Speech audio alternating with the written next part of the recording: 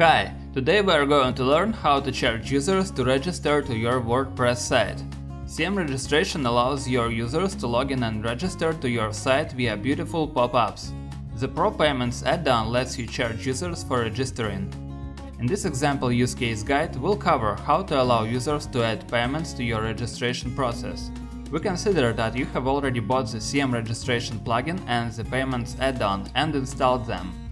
You also need to install one of the payment plugins, either Easy Digital Downloads or WooCommerce. As far as the payment add-on is concerned, there is almost no difference between using either EDD or WooCommerce. Both are free and provide free and paid add-ons. Don't forget to configure the payment plugin. This way you can connect it to payment providers such as PayPal or credit card companies.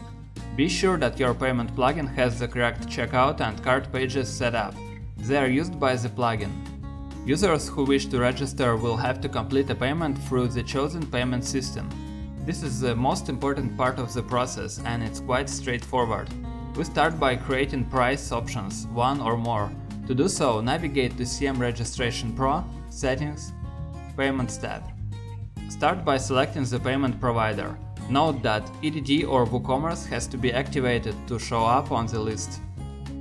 First way, you can choose Custom Payment URL option and then add a URL to the relevant field. URL should be absolute path, such as example that you can see on the screen. Custom Payment URL means you are able to use the third-party payment plugin and after user pays, admin need to approve user manually from the user section. Another way to charge for registering is to choose EDD or WooCommerce.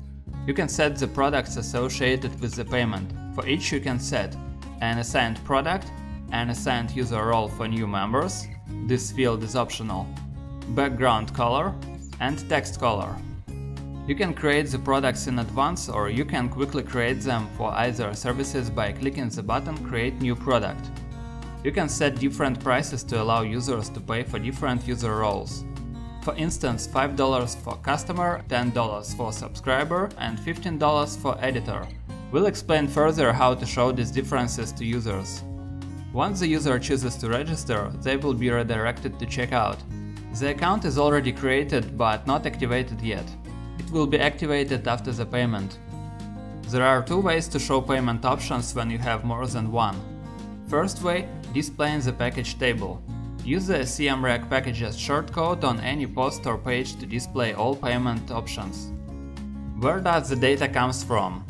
This shortcode displays data from the products such as title and description. You can see on the screen example from EDD. Second way, displaying on the registration form. The package options will be displayed automatically on the registration form under the membership plan drop-down.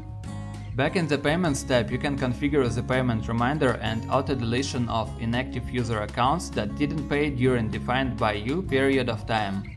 You need to input the number of days in these fields or put 0 to disable these features. The payment reminder message will be sent every set number of days to users who registered but didn't pay.